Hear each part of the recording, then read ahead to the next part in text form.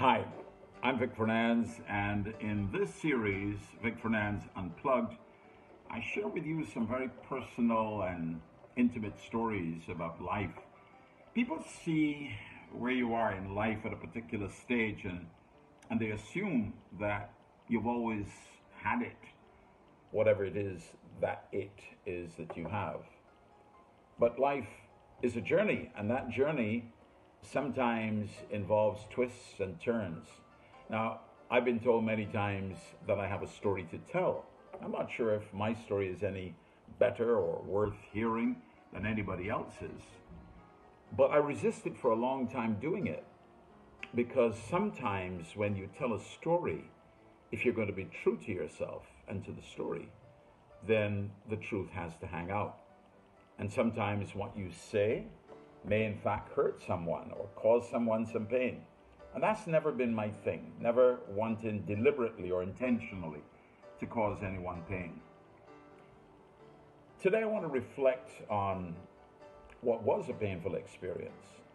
And in fact, I draw two parallels. One of seeing the first person or the body of a person at a very young age. And then the departure of my dad leaving. Now, the interesting thing is that I can't remember anything before the age of 3. And yet at the age of 3, there are two things. One, death, and the other, sort of like a death in a way. So we lived in 10th Avenue, Belleville, and I was about 2.5 to 3 years old. And I remembered walking down the avenue one day, and there was this lady standing in a house, and there was a piece of equipment and what turned out to be a coffin, and she was crying. And I asked her why she was crying, and she said to me, "My husband has died." And inquisitive me walked up to the lady's house, and I went up on my toes and peeked in, and I saw this dead man. And I don't think I must have slept for about a week after that, because it was the first time I had seen a motionless body and in a box. It was quite traumatic. I've never forgotten that. I've forgotten what the lady looked like, but I remember the tears and the sadness. Sometime after that, when my dad and my mom went their separate ways, and I will talk in glowing terms in the future at some point about my mom, but today the story is really about being 3 years old, and the only thing I can remember from age 3 was my dad leaving. And why is that? It must have been a traumatic experience that shaped my future life. I was very close to my dad. I loved him dearly, and I still love him, even though he's now long past. But I remembered like yesterday.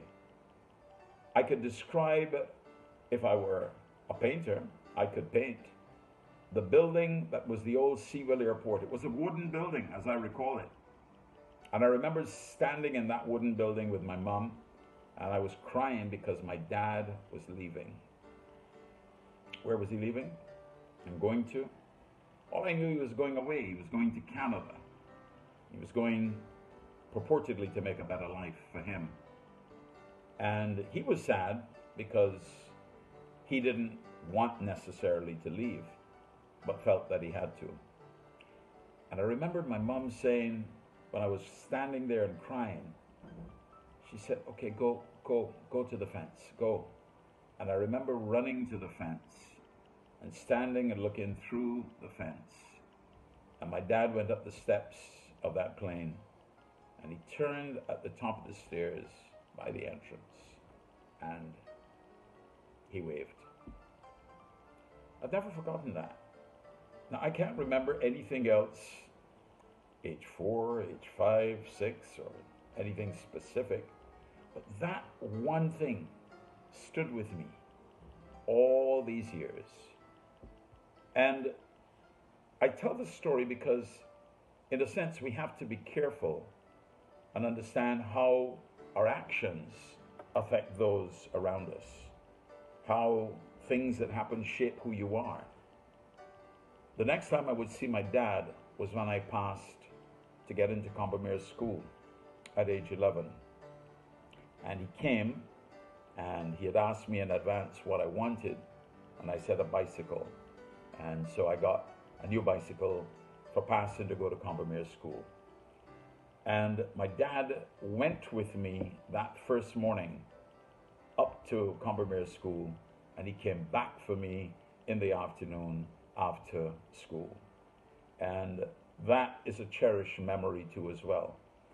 But between the age of 3 and the age of 11, outside of the letters and an occasional phone call because you needed a mortgage to be able to make a phone call, there was no connection, no physical connection with my dad. And I miss that and miss that terribly.